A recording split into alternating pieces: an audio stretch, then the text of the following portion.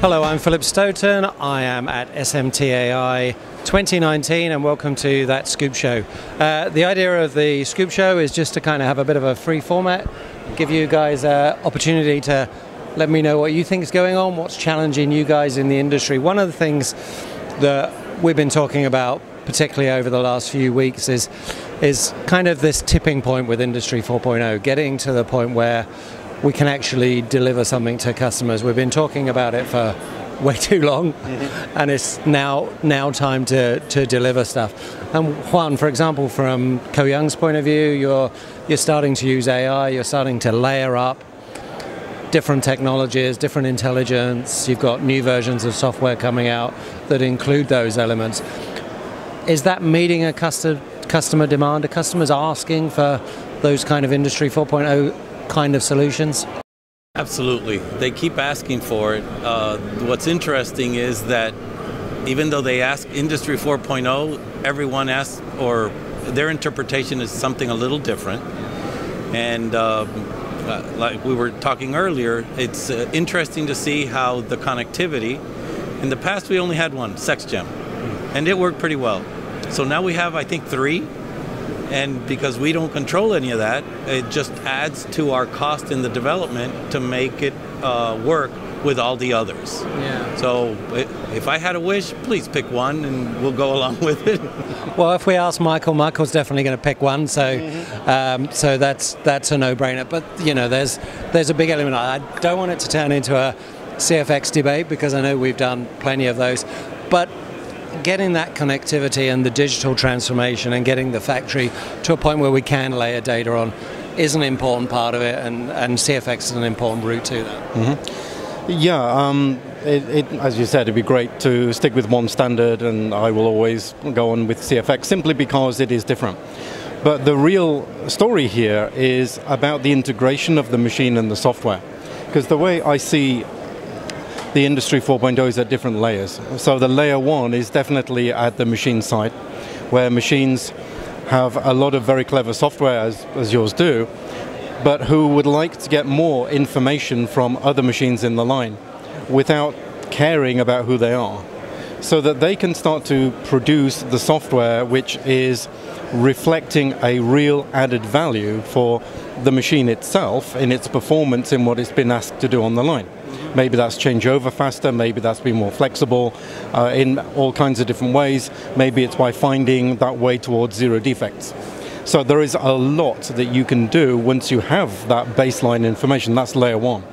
And so we see that different people are coming to Industry 4.0, as you said, with different kind of expectations. Some are driven by that layer 1. Others are driven from layer 2, which is our kind of layer, where we empower those at layer 1. By allowing and facilitating the sharing of information from the factory in terms of schedules and product information, etc. And so layer 2 works with layer 1. Layer 2 is the digital MES. You then get to layer 3. What's layer 3? This is where we used to have ERP, and we used to have systems like, you know, planning what our factory is going to do for the next 3 to 6 months, which are obsolete now, because things are happening and changing day by day. And so we need a whole new generation of AI tools which utilize data from layer 1 and layer 2 to give that overall factory visibility and control.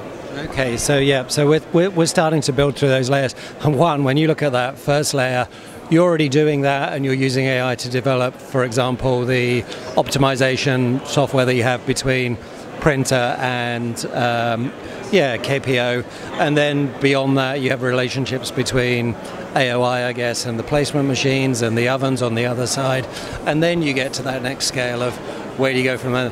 Part of that success isn't just connectivity between machines, it's connectivity between you as individuals, you as companies. Absolutely. Nobody can do this on their own. And that's the key here, that we have expertise in our, call it arena or our sandbox, but you have to play nice with the others and open it up, because as you say, our KPO, which is the process printer optimization, is basically putting intelligence on the printer side, but then you go farther into the AOI, and then we have the auto programming, which is, it's the engine of our AI to help it, learn. But then you have to deal with, for example, our mounter feedback. One of the things that companies want is obviously to produce better product without putting more effort into it. So that part, an engineer won't fix what they don't know is broken. So they need that data to be able to analyze and improve the process. And that's one of the things that obviously we don't make a mounter. Yeah. So we got to play with every mounter. And it's not like you solve it once and it's done. Each mounter has a different architecture and data transfer hierarchy. So you got to reinvent the wheel with every one. Yeah, and that's a big challenge. And you said, maybe it's 3 standards. It's probably like 9 at the moment, and we need to narrow that down to something simple. But we need to get to the point where the guy in the factory can deploy a digital solution quickly and simply and relatively inexpensively, even if they've got hundreds of machines or maybe thousands. Well, you need to keep the eye on the goal here. I've seen the result of this closed-loop feedback that, the software, the Koh Young software is making. It's not subtle. I saw a step change increase, which was an order of magnitude increase in yield. That's something that, a factory manager dreams about having, and yet it is achievable by software.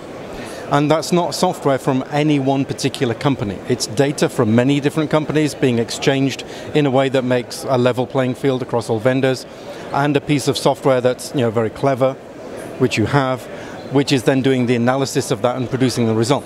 But the result is there in black and white. And people think that, this smart loop is making a little bit of a difference. It's not.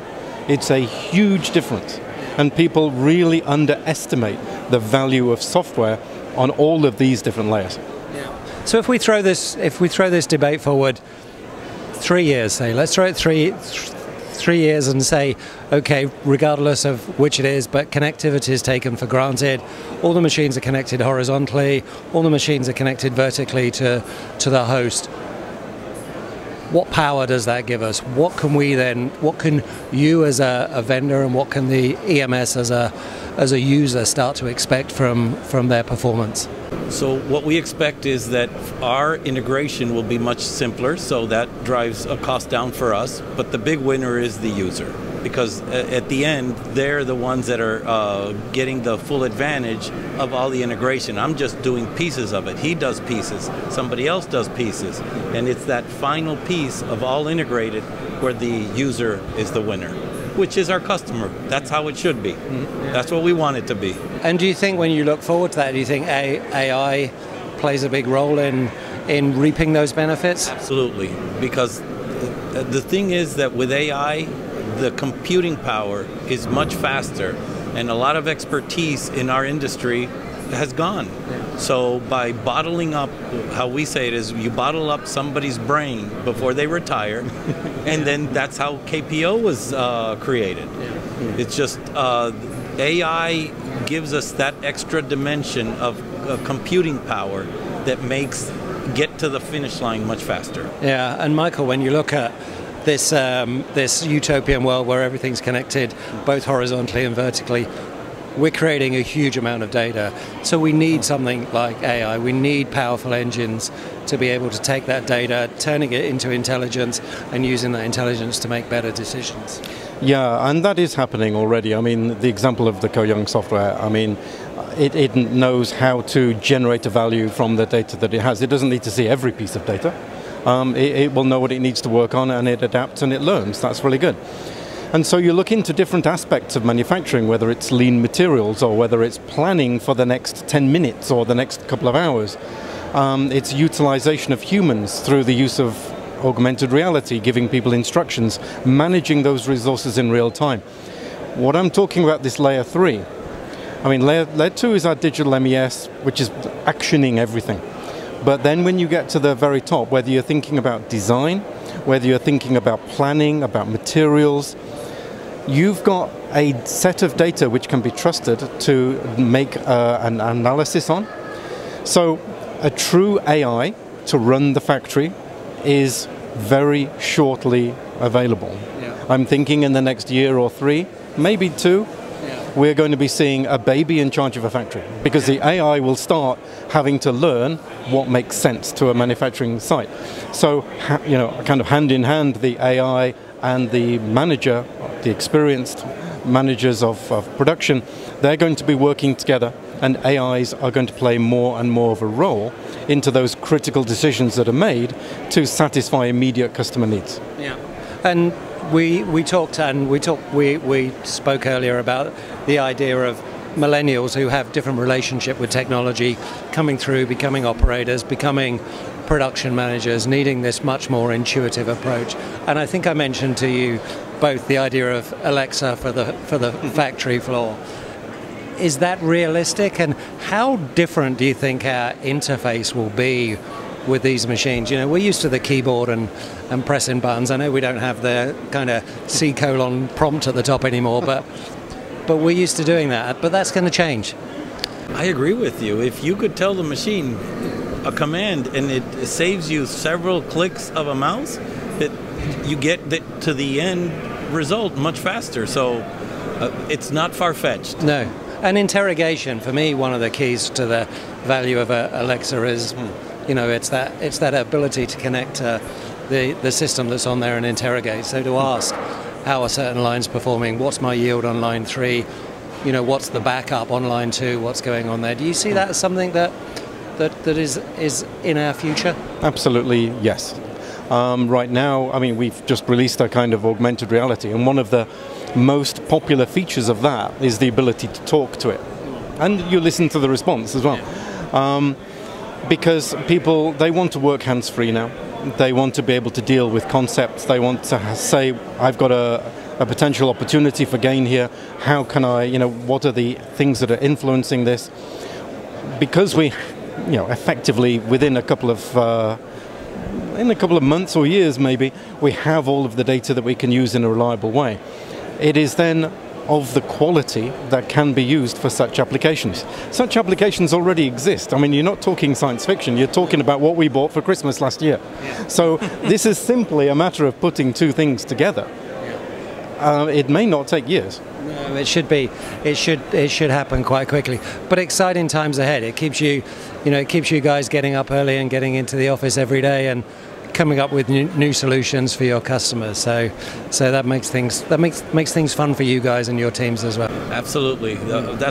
We wake up every morning to get to that next step, to make things easier, and in the end, value for our customers. Yeah, absolutely. And it's exciting to see the industry actually change. Yeah. Because for the last 5 years, everything got a little bit better, incrementally faster.